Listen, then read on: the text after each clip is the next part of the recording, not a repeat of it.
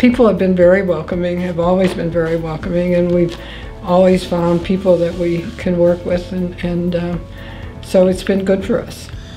It was the hardest thing for me personally, was to learn that your friend on day A could be your enemy on day B, and again your friend on day C.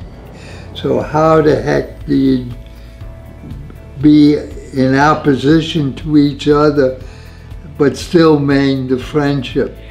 When I went to work part-time at the YW in child care, but they had, frankly, was babysitting run by volunteers, and they hired me to make it into a quality program, and then that was part-time, and then when I became full-time, I became director of child care and public policy. So, and mostly in public policy, what we did was have programs on various public policy issues, and so there I got to do a lot of different things as well.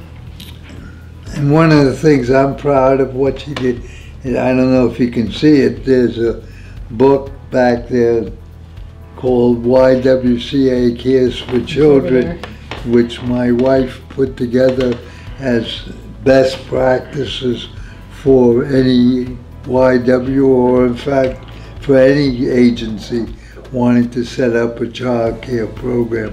If you could choose one thing. Our 3 kids.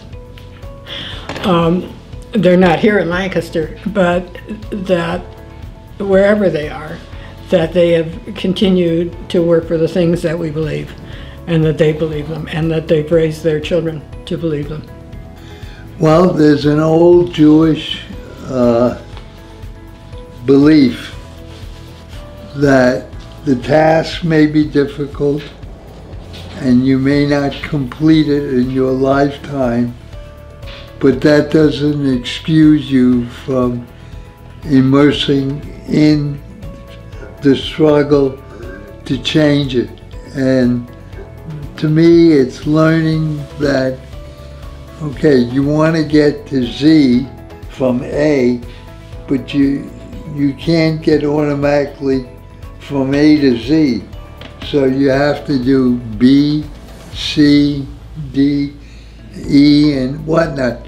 And one of my things at the health center is I would be at a staff meeting and say we should do this, and then the staff would say, it's a great idea, Phil, but you overlooked. And so they reminded me of the intermediary steps that had to be taken.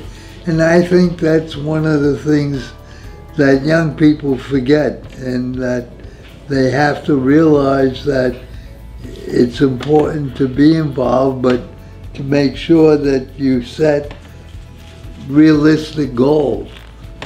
And I think we also need to give credit to our parents, because whether they were involved in the way they were, that we are, they really showed us by example the importance of just being good people.